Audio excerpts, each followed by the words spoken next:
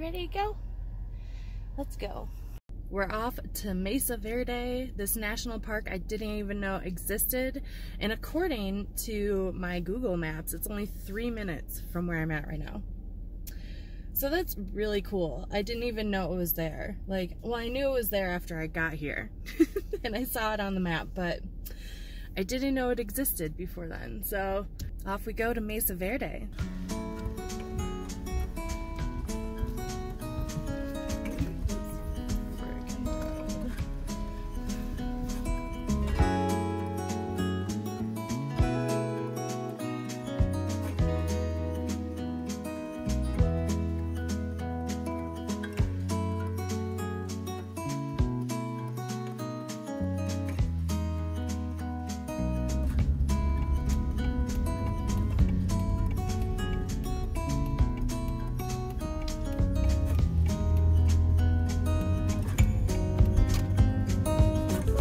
Arrived.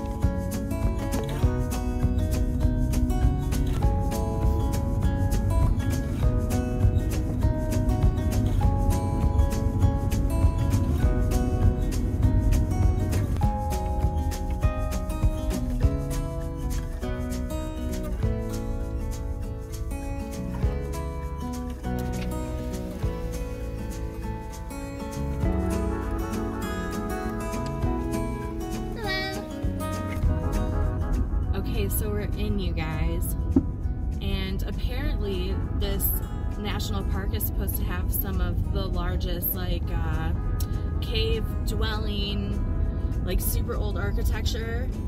I'm pretty excited. I like did not know this was here. We're gonna learn some things today. It's exciting.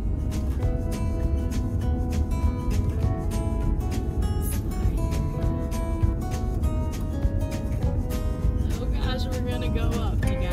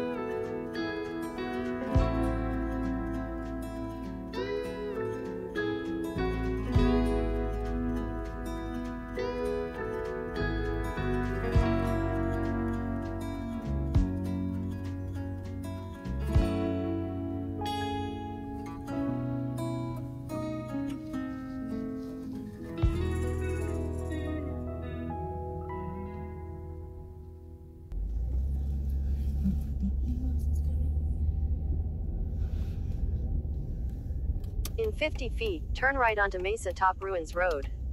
Take the next right onto Mesa Top Ruins Road. Continue on Mesa Top Ruins Road for 6 miles.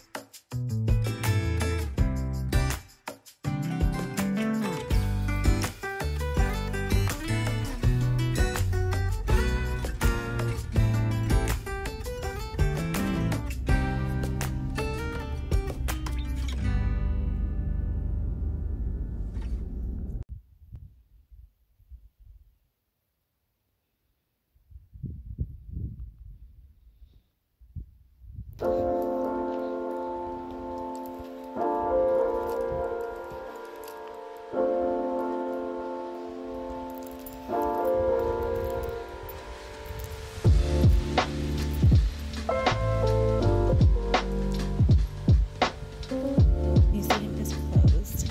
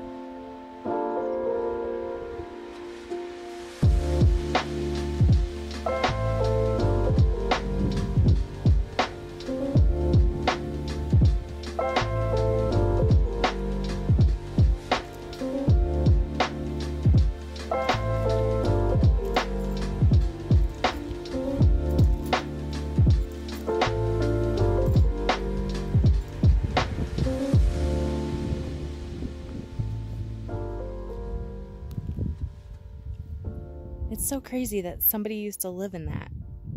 That's so nuts.